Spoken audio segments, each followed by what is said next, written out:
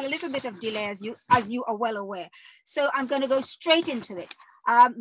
William may have already told you this, but I'll say it very quickly. The idea behind Blakpak is that, and the interviews, is that I'm sure you have heard the terminology standing on giant shoulders. So what we have decided to do is that we have decided to get hold of these giants, and we are going to be interviewing some of the giants so that they can tell us their stories and give us insight into their life experiences and what they draw on for guidance, inspiration, and sustenance. But we do this by actually asking them what's in their backpack, in their Blakpak, and what tools, what wisdom, what things have they gained in their journey that they can share with us. And I am delighted to tell you, and I know you know that our first guest is Margaret Busby. Today, Margaret Busby, OBE, publisher, editor, writer, broadcaster, and literary critic. In the 1960s, Margaret Busby became Britain's the first and youngest Black female book publisher. And over a decade, she has had an extensive career devoted to literature, publishing, and diversity. Last year, for example, in 2020, Margaret chaired the Booker Prize judging panel. In 2019, in the Black History Month in the UK, Zadie Smith, the well-known author, said, and I quote, "Margaret has been a cheerleader, an instigator, an organizer, defender, and a celebrator of Black arts for the past 50 years, shouting about us from the rooftops, even when few people cared to listen. She has helped change the landscape of both UK publishing and arts coverage, and so many Black British artists owe her a debt. I know I do." End of quote. So this evening, you have waited for a long time, and we are very grateful. Welcome, Margaret Busby, OBE. Margaret is our first giant whose shoulders we have stood on and who we were going to be speaking to. Welcome, Margaret. Thanks. Thank you, Marge. I keep talking about me as a giant. I'm only 5'2.5". Well, Margaret, that's even better, because at 5'2.5", you have done so many amazing things. Now I'm going to get straight into it because we have been waiting. And the first thing I want to ask is this.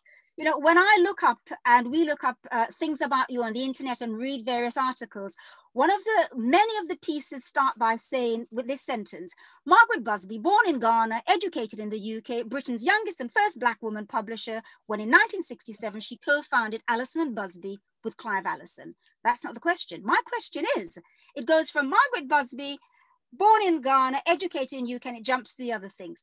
Can you give us, Margaret, any insight into your childhood and youth that may have helped to have nurtured your journey into the arts and the literary world where we mainly place you now? Wow, you do say that all the time, and I wish they wouldn't. I mean, okay, it may be true that I was a young. That's not the point. I was born in Ghana, yes. I came over to Brit School when I was quite young, and that was because my father, who was actually born in Barbados, he went to Trinidad when he was 6 weeks old, so he grew up in Trinidad. His father was a tailor, so he didn't have lots of expectations of expensive education, but he was bright, so he got his education by scholarships. He won the Ireland Scholarship. He was actually at school with C.L.R. James, who is another Trinidadian hero, and he came to Britain. He studied medicine. He became a doctor, and after he qualified, he worked for 10 years in East End of London, but then he edged to Ghana, and he was a doctor in the bush, as we called it, where there were not many schools or opportunities to send your children to school. So my brother and my sister and I were sent to school in Britain because my father had, and my mother too, had great belief in the British education, because my father had gone to school in Trinidad to a school called Queen's Royal College, which was a sort of British public school school, if you like, one of the premier institutions. And my mother had also had to work hard. She studied as a nurse in Britain, and she went back to Ghana. She was a nursing sister. And they wanted to give us the best opportunities. So we came over here, my sister, my brother and I, and we were at boarding school. And so that was where I had education. My parents had to make lots of sacrifices. They couldn't. In fact, my mother once told me she had one dress she would wear in the day, wash at night, and wear the next day, so that she could save money to send to pay for our schooling. So there were lots of sacrifices that my parents made, and that was the start of wherever I am now. Started from what I got from my parents. They didn't leave us money, but they left us principles. They gave us an education, and that was the beginning of my journey. Thank you. Thanks very much Does for that that. answer your question? I can't remember what the question was. That was quick, but it did give us some insight, and so many things resonate in terms of when you hear many other people's story about the sacrifices their parents made, and so on, and this whole thing about the belief in the British education system. So I'm going to go straight in then and ask you, as we said, the premise of this this event is that we're going to ask you to share with us from your Blakpak. Share with us wisdom, tools, things that have helped you on your journey. So I'm going to go straight in and ask you to share that first thing. What is the first item that you're going to pull out of your pack to share with us and tell us why you have chosen that particular item? Wow, that's I didn't expect it to be like that quickly. Well, I mean, one of the things I'll have, okay, one of the trend items I have is this book that was given to my father by C.L.R. James. It's inscribed for George, and it's a copy of Aimé Césaire's book, Return to My Native Land. Now, I'm not sure why my father was given that by CLR, but when I started publishing C.L.R. James, one of the collections of selected writings that we published used a quote from this as the title, and the quote was, "No race holds the monopoly of beauty, of intelligence, of strength, and there is a place for all at the rendezvous of victory." And I think that is saying something about the inclusivity of the world. I mean, we don't have to make a special effort. No race holds the monopoly of intelligence, of strength, and there's a place for all at the rendezvous of victory. So I think we can all be victorious if we have that sort of a view of the. So this Return to My Native Land, inscribed to my CLR James to my father, is one of my special items I'll have in the backpack. And I ought to say that I think I'd like to have a dictionary. Can I have a dictionary as well? Yes. In my Blakpak. I learned to read and write when I was quite young, and I remember the first 3 words I learned to spell. It was when one of my Trinidadian cousins was visiting us in school, so I was probably about 4. My cousin David decided he was going to teach my elder brother to spell, and he chose some difficult words, and he kept repeating them and drumming them to my brother, and I learned these words by default. So here's me, 3 years old. Like the first 3 words I learned to spell were fascinating, necessary, and picturesque. And I think that's a metaphor for the way life should be: fascinating, necessary, and picturesque. Okay, thank you. But I'm going to go in a little bit further with that first point you said about the book in terms of no race is actually more special, prominent than any other. Tell us about, because one of the things we see is you doing a lot of pushing in terms of having, we could say in some ways as the pushback for Black and brown people. But even if it's not a pushback, what we know, and one of the reasons why we're speaking with you, is that the difference you made in allowing, helping, inspiring Black and brown people, and a lot of women in particular, when I think of the book that you have actually edited in terms of Daughters of Africa, and what you did to actually give a voice. So can you just speak a little bit more about this whole thing about this race being, the equality, and how it has been impacted, how you have impacted? I think one of the things that we have to be aware of is the necessity for us to be able to tell our own stories, to disseminate our own stories. Now, although you talk a lot about, or people talk a lot about being the first this or the youngest that, I think you have to realize that there are other people that inspire us. In fact, the first publisher in this country was John LaRose of New Beacon Books. And although I didn't know him when I started, New Beacon Books started in 1966. And my company, Allison Busby, started the next year.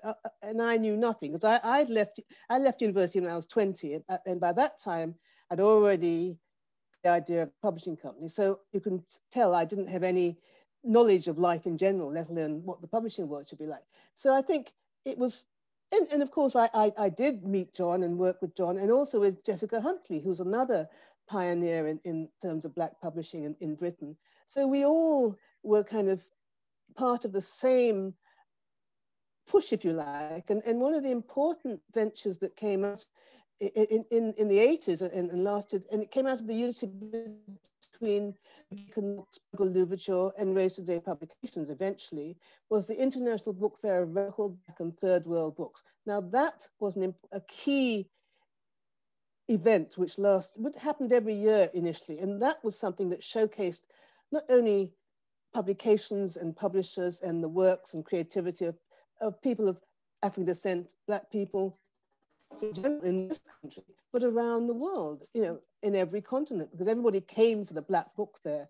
So I think it's important to remember those sorts of initiatives. And surely I did the anthology Daughters of Africa in 1992 and New Daughters of Africa in 2019, was it? Or was it last year? Yeah, 2019. No, the year before last, my goodness. Yeah, and that was simply to make the point that there are a lot of women of African descent who deserved to be read and enjoyed who are not. And that was simply because, well, I remember very clearly, I would buy a copy of books, a book of short stories from the Caribbean, as there were one or two of those in the days, normally from the educational publishers. And it wouldn't say by men, but you wouldn't find many women in it, or, you know, poetry from Africa, not necessarily by men, but where the women restore the balance, if you like, in those omissions. And I think we all should just take the view that the world of literature becomes richer if we stop excluding people. Mm-hmm. And I think that has been my mission all along. It's not to say that I don't read books unless they're by Black writers or Black women writers. I read all sorts of things. And obviously I had to for the Booker Prize. So it's not an exclusive thing. It's not even to focus, it's the way that things should be. There's a lot of good writing and there's a lot of important publishing that's being done. And we want to give it all the opportunity to reach as many people as possible, to enrich everybody's lives. Thank you, Margaret. Certainly, in terms of, I can concur with you saying that you don't just read books.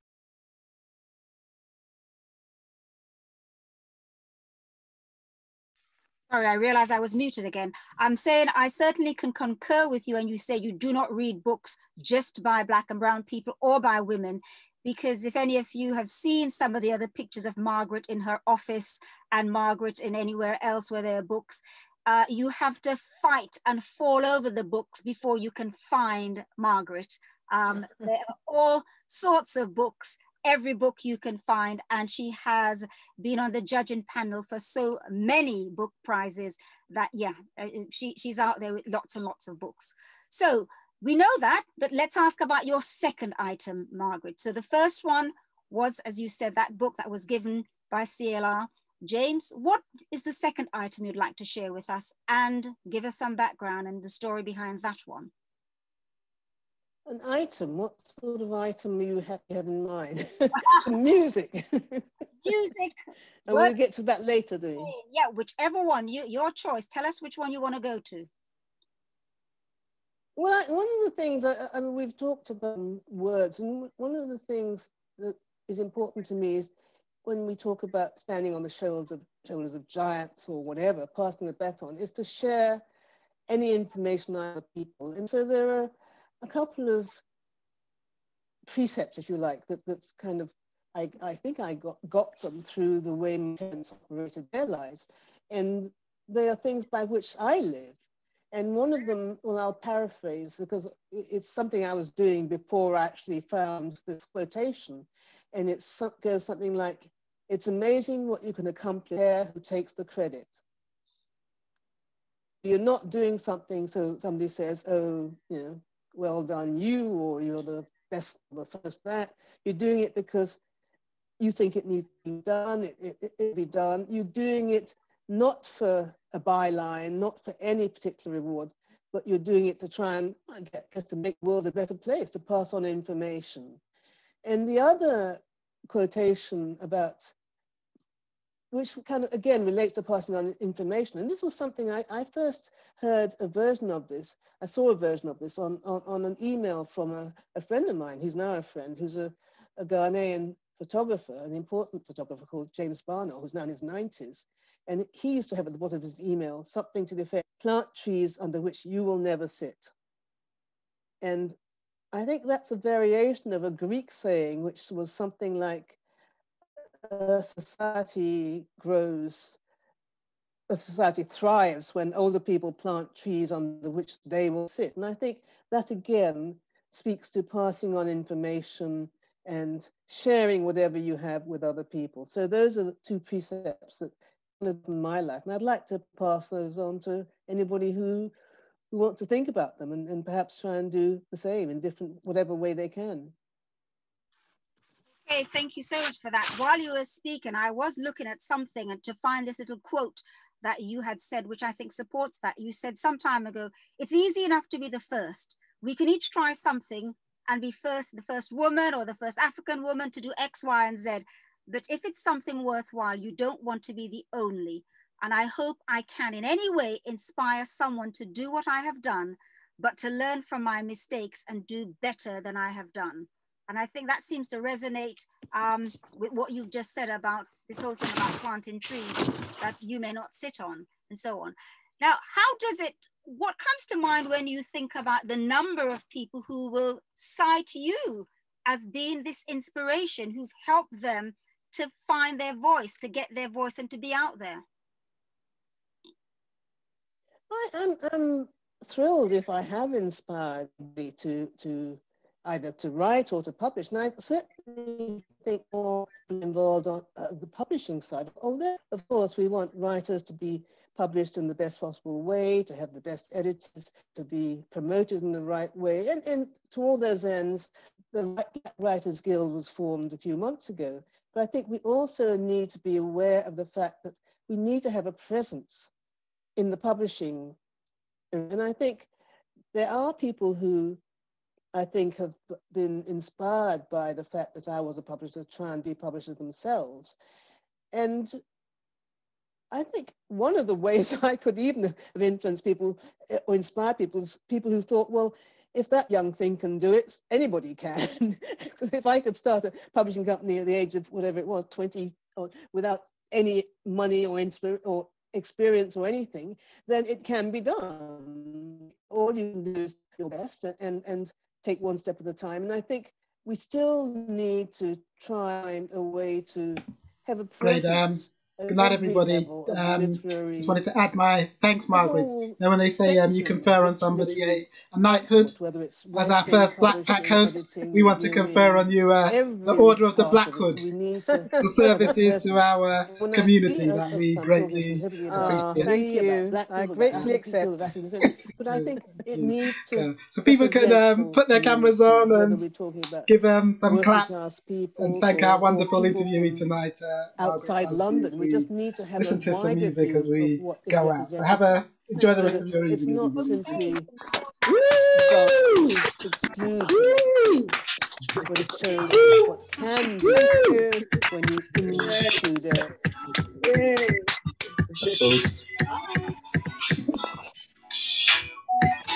Before I go, Margaret, to my next question about your backpack, I just wanted to ask this one.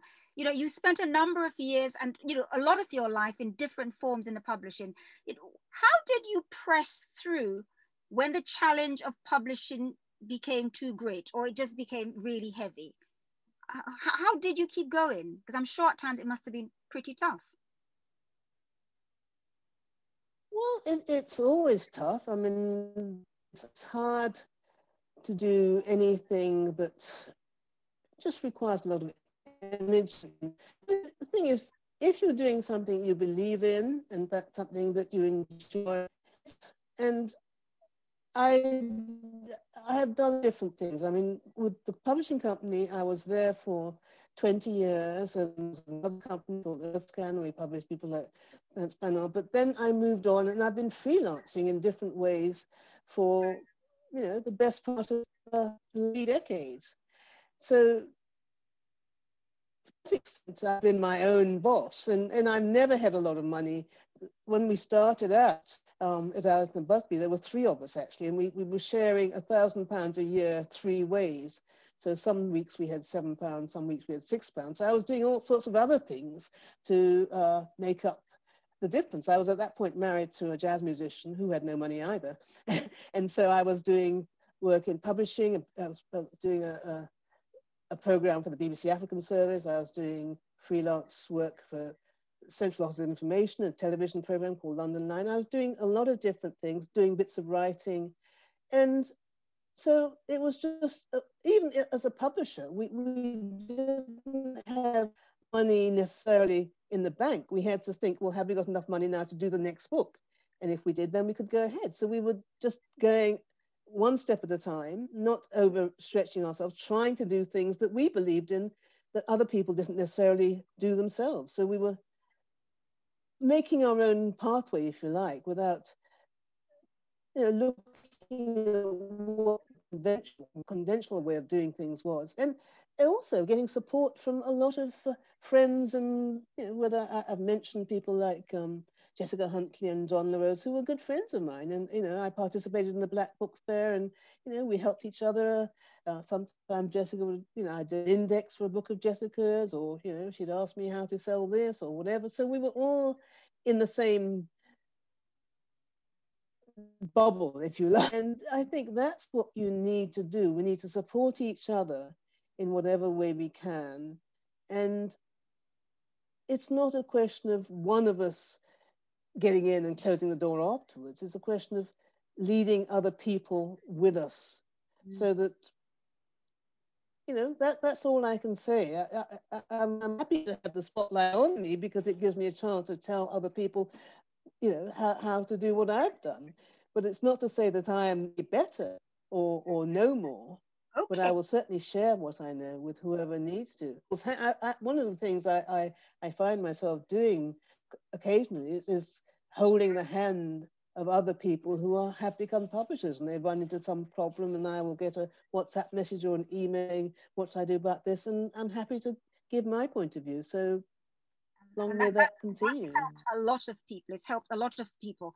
I'm going to go on one last point before I ask for the next item, and that is, you've mentioned Jessica Huntley a number of times, and John LaRose as two people who, as you said, working together, supporting each other. Just tell us a little bit more about who Jessica Huntley is, please.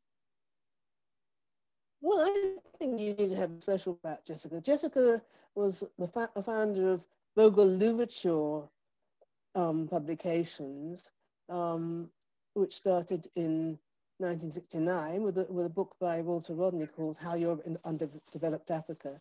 And we were just good friends right up until she died. In fact, I'm wearing still a bracelet that I had when she died, and it has her date of birth and date of death on it. And in fact, quite often, it was quite funny. We had a great time giggling together about a lot of things. Although, both she and John were big people compared to me. They were a generation ahead of me. But people might phone me up and I'd say, well, no, why don't you just phone up Jessica Huntley? She's more interesting.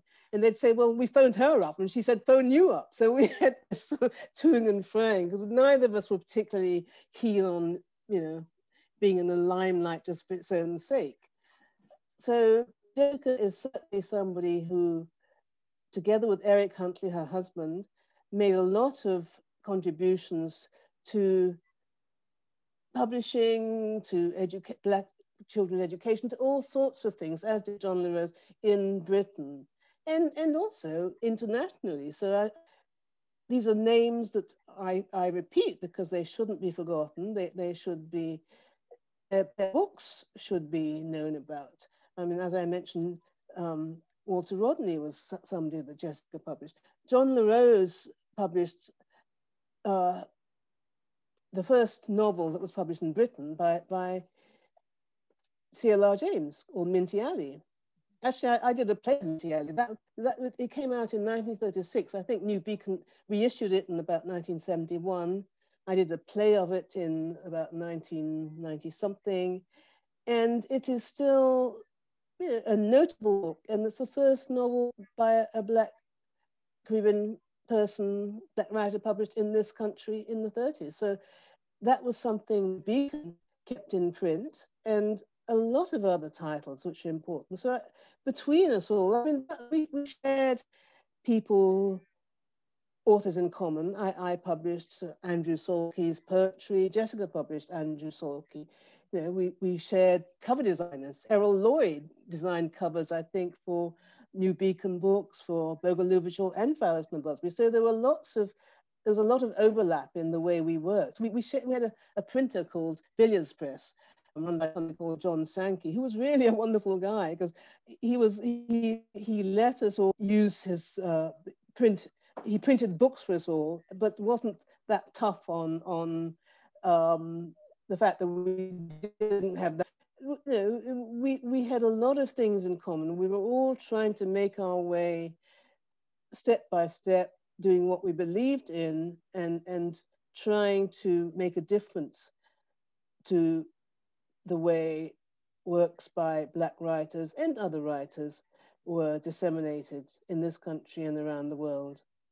Thank you for that. And I think, yeah, and we have seen that. And I asked to clarify it about Jessica Huntley, because in a sense, she's another one of the giants, but she can't speak for herself now because she is no more with us.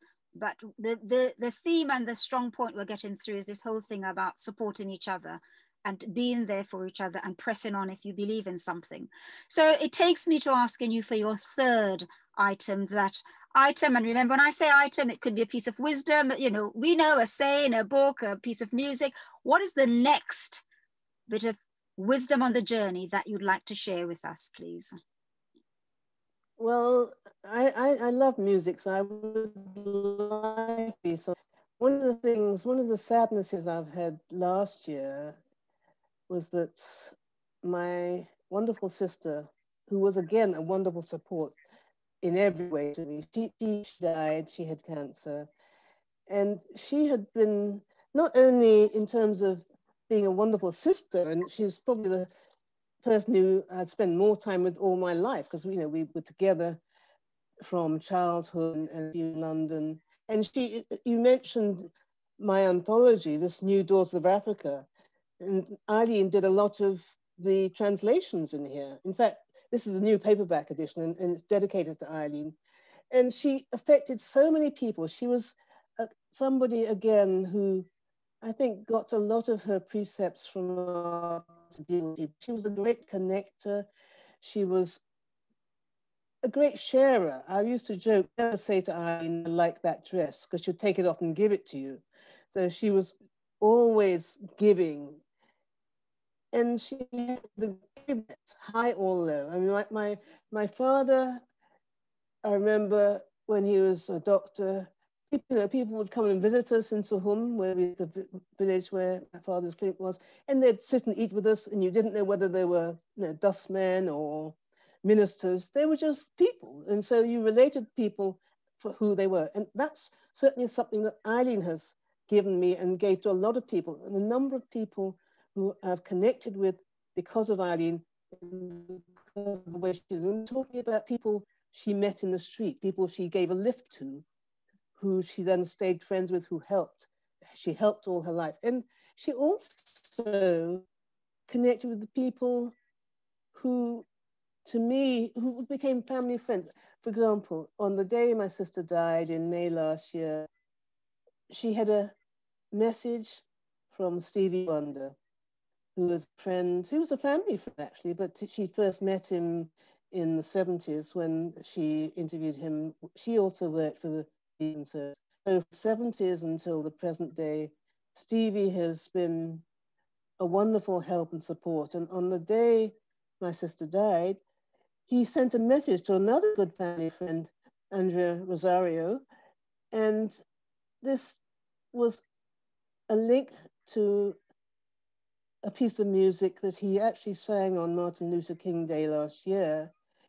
It was from his album Inner Visions. This was a tune called Visions. And I would like to have that because it reminds me of so many things. I love Stevie's music anyway, brilliant musician. I love him to death. It reminds me of Eileen, reminds me of my friend Andrea, it reminds me of all sorts of wonderful things. And I would like to share that. And we're going to, because we knew that one. So I'm going to ask Wayne, are you able to just give us a little piece of that one?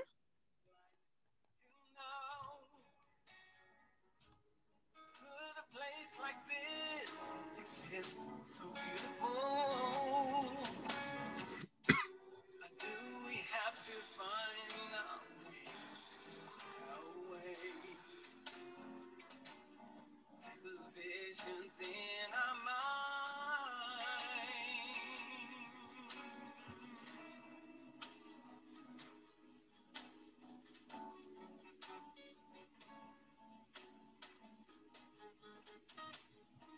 Do you want more?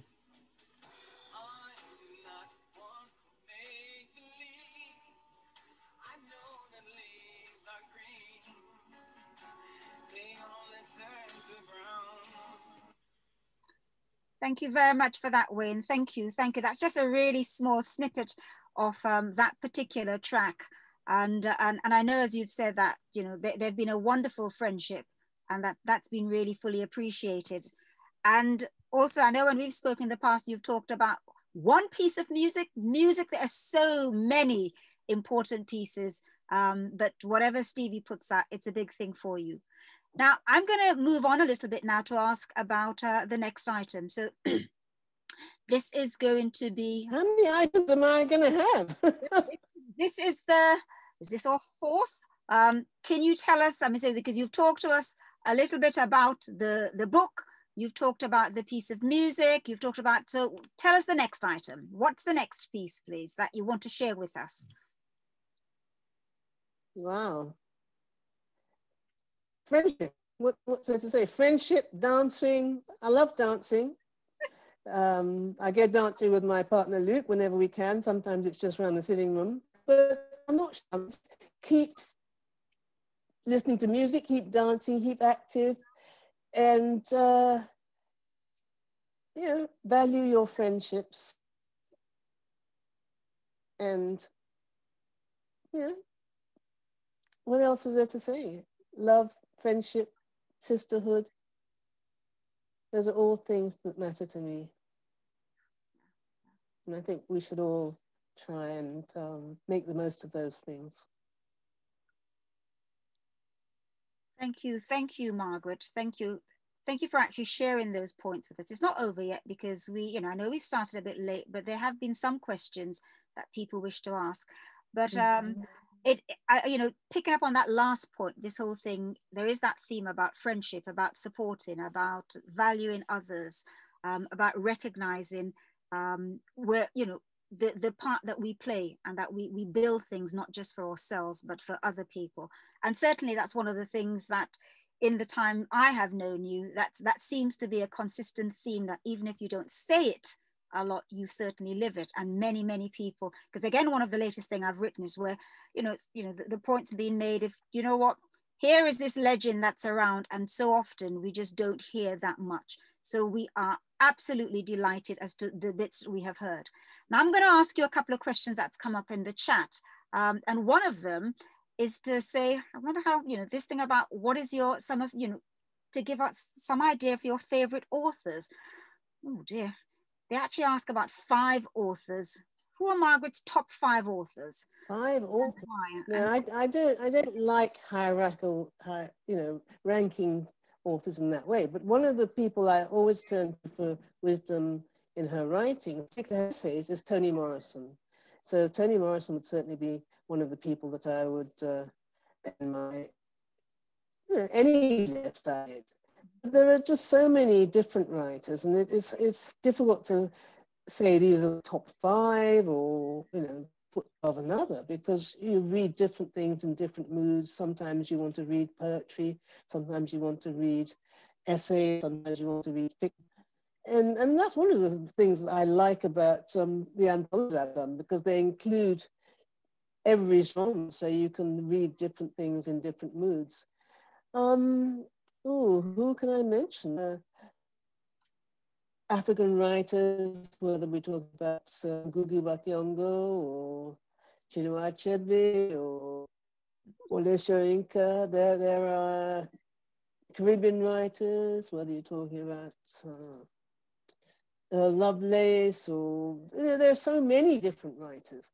And African American, I don't know why I'm focusing on Black writers, but there are people like James Baldwin, who's also full of wisdom. So there are writers who have brought me where I am. And I'd like to say as well, and we talked about people being inspirational, and I can remember very clearly when I was at school, so it's probably about 1961, coming across, I used to read this literary journal called John of London.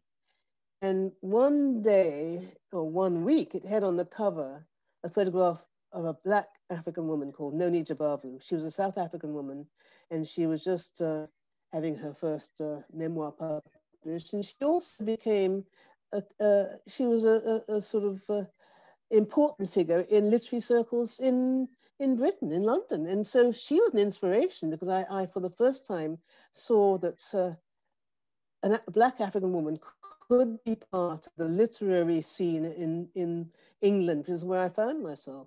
Of course, later that there became others who had that sort of influence. I mean, I first met Toni Morrison in the 70s. At that point, she was the only Black editor I knew. And we connected. In fact, you interviewed her. She, not Margaret. I did interview her. She was over here when Beloved was being published. The British edition of Beloved was being published in, I think it was in 1987 or thereabouts. In fact, there was a possibility that she and I were going to be interviewed on some television program to do with editing. And then at the last minute, the item was dropped, because the perception was that, well, I guess that neither of us were that important, or Toni wasn't important, wasn't famous enough. And so we were really shocked at this, my friends and I, because Toni had been writing novels, for well over 15 years at that point. And so there was a young filmmaker called Emily Bridgewell who, together with, Toni had an hour free in her, so we film. So I didn't have time to reread the books. Cinder produced it. We made our own film, and we sold it eventually to Channel 4. I think it was sold to the Bandung. I can't remember for.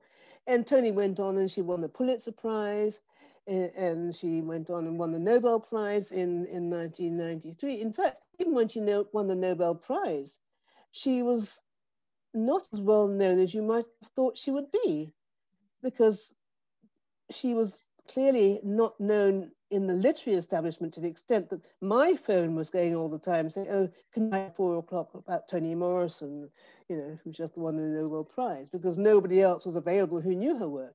And in fact, at one point, somebody said to me, Toni Morrison, who's he? So yes, Toni was a great inspiration. She continued to be, and she did a lot as an editor as well as a writer, in terms of taking on Black writers that she thought needed to be published. She was working with Random House. But I remember her conversation when she told me that she had to make sure that any Black writer she took on was successful, because otherwise the perception might be that Black writers didn't sell. So she certainly made a difference in terms of what she did as an editor, as what she did as a creative writer. So she's certainly somebody, she will be in my top list of people you're talking about, books she's written or influences. Yeah. So I would direct people to read all her essays as well as her novels. Yeah. Particularly a book I read often, which is called Playing in the Dark. Whiteness and the Literary Imagination. It's just full of a lot of wisdom. So, you know, we were both doing what we did at the same time. I was an editor at the same time as she was an editor, and we connected. In fact, I remember that Jessica told me. Is that Jessica Huntley? Jessica Huntley. We'd met Tony. In fact, we were at some event. Tony was speaking, and Jessica was at the back of the hall. We were both at the back, and we both couldn't hear very well. So Jessica would say to me, you know, what does she say? And I said, I don't know. I was going to ask you. and then Jessica said she invited Tony to supper, and Tony came to supper, and she was talking. He had quite a soft voice, but by the time she'd had supper, she was talking quite loudly. And Jessica said she said something to Tony about this and what made the difference. And Jessica says, although Tony didn't necessarily confirm this, what made the difference? Rice and peas, she said. I'm gonna come in there because I have a couple more questions, but I am gonna concur because I heard that story also from Jessica, so she's kept on that story about the difference that supper made, that meal made to Tony when she came around to the house for something to eat. Just a couple more, and then I'm going to go backwards to ask for you to choose just one of the items. And that is a question that's come up is, has Bernardine Evaristo and Rennie Edulodge success singled out a turning point for Black writers and Black publishing? What do you think? Have they, you know, sorry, what was the question again? Have their successes, you know, both these individuals, have their successes actually, you know, singled out or pointed out a turning point for Black writers and for Black publishers? Well, I think it remains to be seen. I think we have to remember that although those two writers you mentioned have given the attention they deserve, there are a lot of writers who don't get to be given the attention they deserve for a long time. And we know that last year marked kind of awareness of the Black Lives Matter movement. And I think that has made for a lot of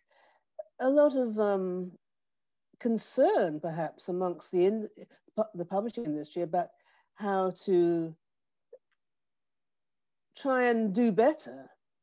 And I think it's wonderful that Bernardine and Rennie are both topped bestseller lists in that year. But what we have to hope for is that it's not just a passing thing, that next year things will revert to the way they've always been, which is something that was summed up for me by something I was told when I was promoting New Daughters of Africa in 2019, and I was at some festival, and a person in the audience said that they'd heard a publisher talk about, you know, the publishing world, and had actually referred to normal books and diverse books. In other words, normal books did not include us. And so we have to hope that whatever change we see happening now, and it's wonderful that a lot of younger people are now connecting with the movement and pushing for what should be our rights in the literary world as well as outside it. So we hope that this will continue. It will not just be a passing, you know, gesture that makes people feel good about themselves, but something that will make people think about why it has been so long to get to where we are. Right. And how to sustain those successes that we have seen in Bernardine and Rennie and many other writers. Thank you so much. Now the last, and just going backwards, because you've talked about some, you know, I've called it items. We know that it's just really about sayings or thoughts or, you know, music, books.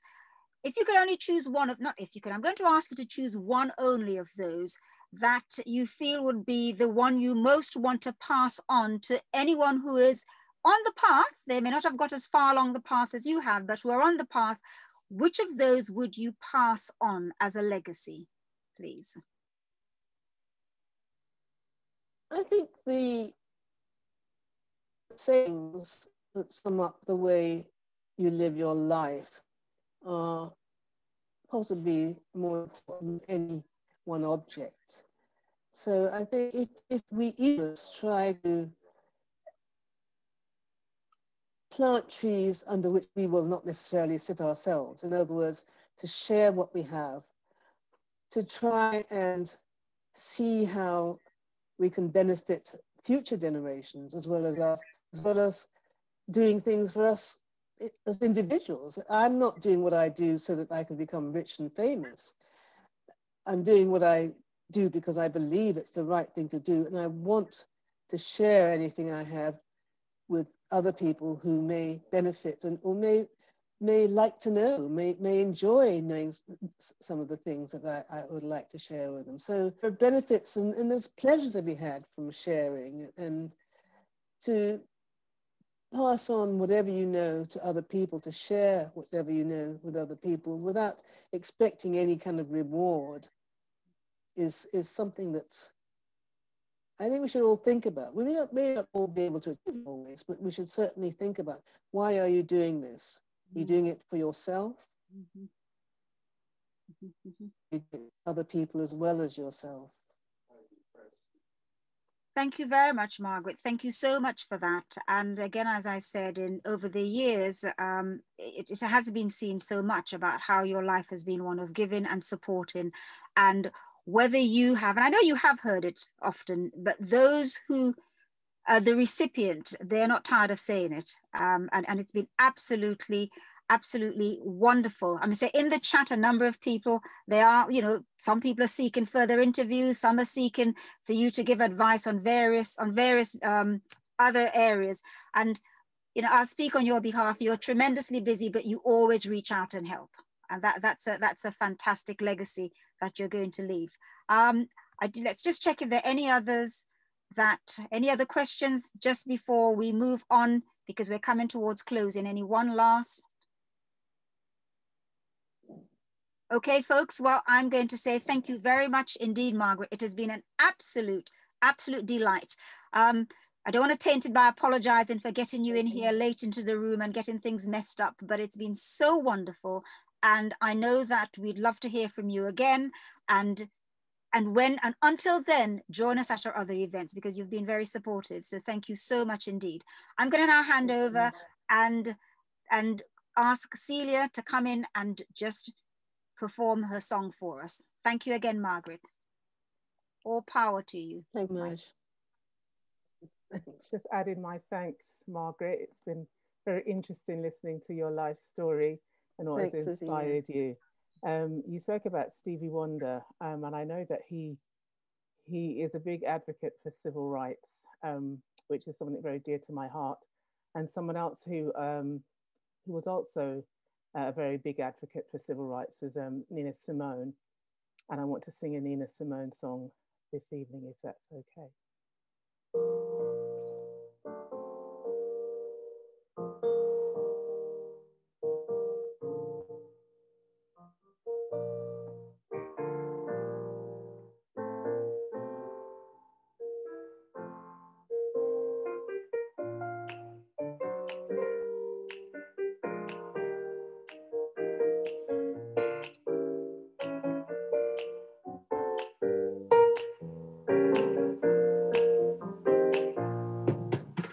I wish I knew how it would feel to be free. I wish I could break all the chains holding me. And I wish I could say all the things that I should say. Say them aloud, say them clear, for the whole wide world to hear. I wish I could share all the love that's in my heart. Remove all the bars that keep us apart. I wish I could know what it means to be me. Then you'd see and agree that every man should be free. I wish I could give all I'm longing to give. I wish I could live like I'm longing to live. And I wish I could do all the things that I can do. Though I'm way overdue, I'll be starting anew.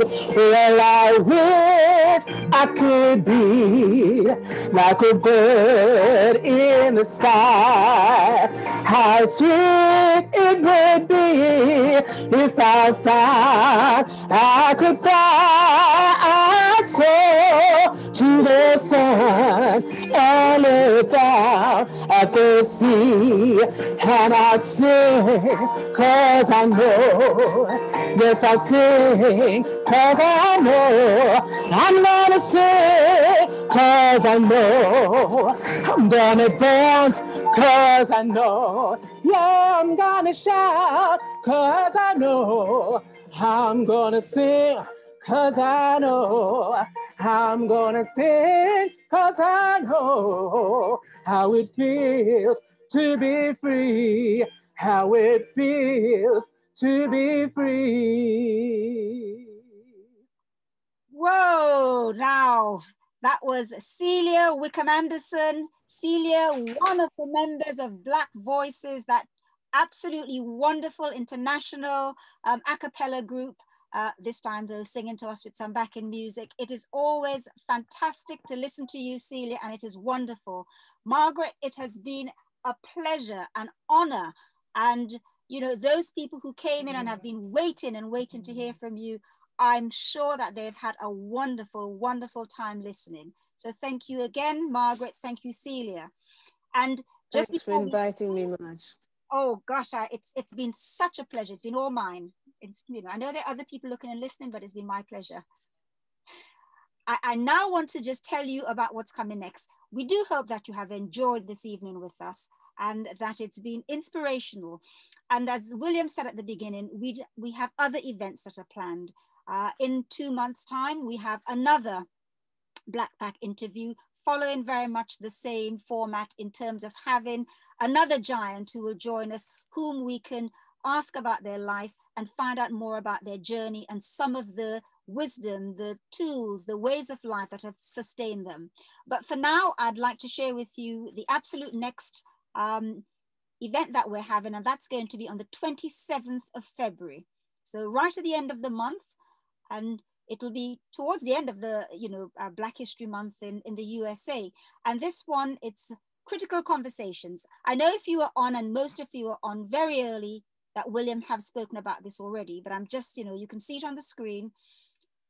So please put it in your diary. It promises to be a very powerful event.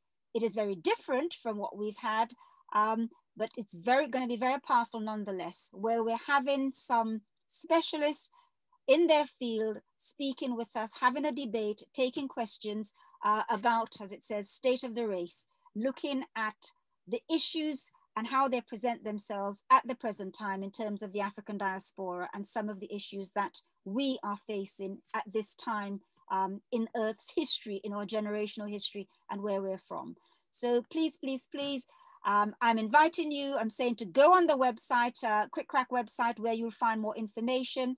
I'm also saying to you that check out in Eventbrite. And also when you go onto Quick Crack, we'll be very grateful if you will like the page, but more importantly, if you will subscribe so that next time when this is coming up, we can remind you so that you can come along and join us. So thank you very much indeed. It's been a great, great pleasure to be here. I thank you because we couldn't do this without you.